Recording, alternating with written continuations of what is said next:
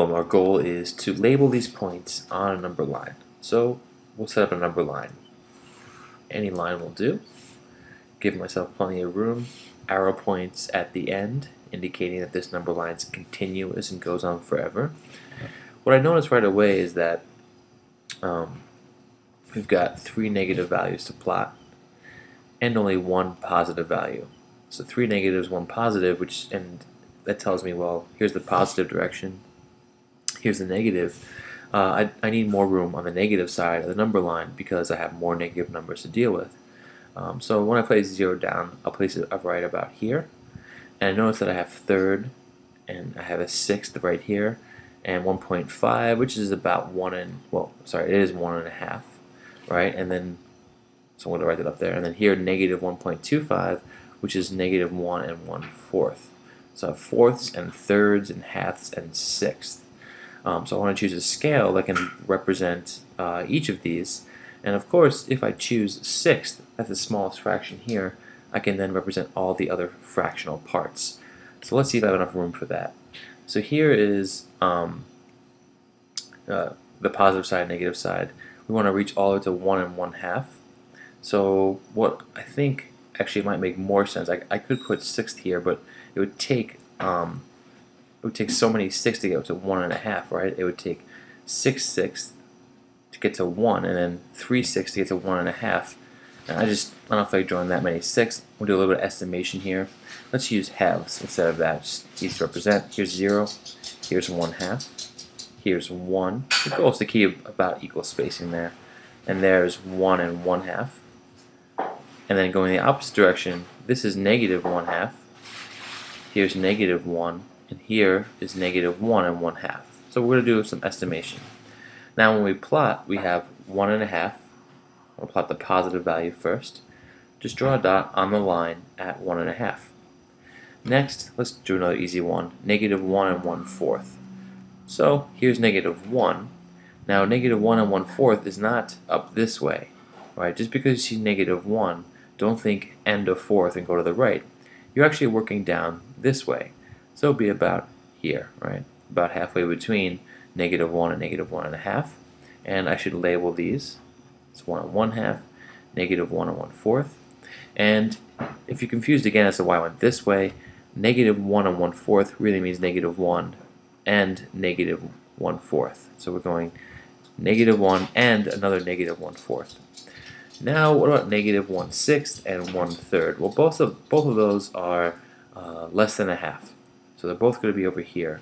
And since we're estimating, I know that negative 1/3 will go further than negative 1/6 because this is a bigger piece. A third, if you have a pie and you cut it in 3 pieces, a third is bigger than if you took that pie and cut it in to 6 pieces. 1, 2, 3, 4, 5, 6. So that means that if I was to hop down this way and I hop down a third, I'll go further than if I hop down a sixth. So we'll put a negative 1/3 further away from 0, and negative 1/6. It's okay to estimate. In this case, just a rough sketch, and that's how you can plot those points. Now sometimes we're given a bunch of numbers, and in this case we're asked to order them from least to greatest.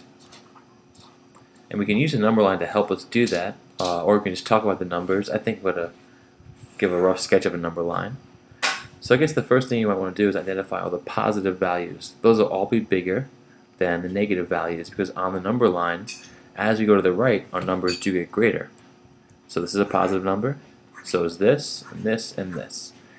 And that tells me that, well, 50 is the biggest positive number. That's the biggest number of all. So here's 50. Then we have 23.6. And then, well, the question is what's bigger, 0.3 or 3 out of 5?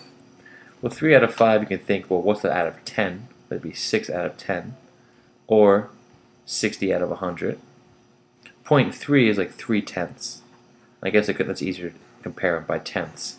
Notice that 6/10 is larger than 3/10. And all I did there was double the 3 to make 6.